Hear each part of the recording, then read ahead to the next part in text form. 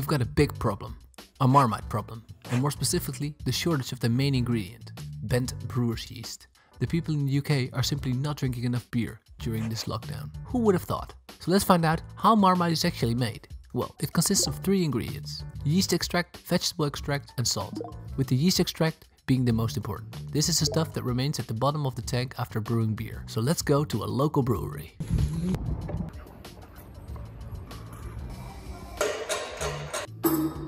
Thanks, let's go home. This sludge is the bent brewer's yeast and it's very much alive. Okay, grab a sieve and a cheesecloth and let's filter the sludge. Squeeze it all out. Now we're going to bain-marie this brown substance. That was taking too long, so transfer it to a pan and let it simmer at blood heat for about 8 hours or overnight. Next morning we're going to turn the heat up to 60 degrees for another 2 hours and place on my stove. Now get another pan and let's create the vegetable extract, or in my case vegetable stock. In goes an onion, a diced turnip, throw in half a celery stick,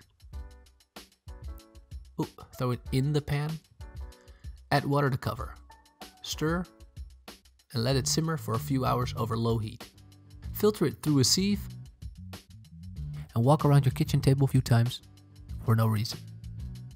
Add the stock to your reduced sludge and turn the heat up to 90 degrees for another half an hour. It should now be pretty thick and close to Marmite consistency. Yeah, that looks good. The color is a bit brown, but not too far off. I'll carefully try to add it to my empty Marmite jar. Ooh, it's very sticky.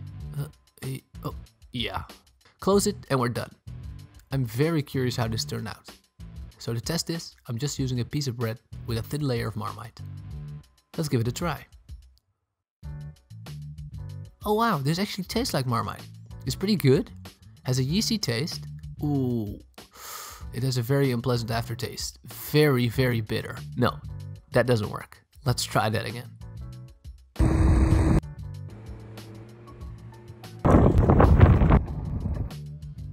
This time we got a bit more from a different brewer that uses a lot less hops, so hopefully it's less bitter.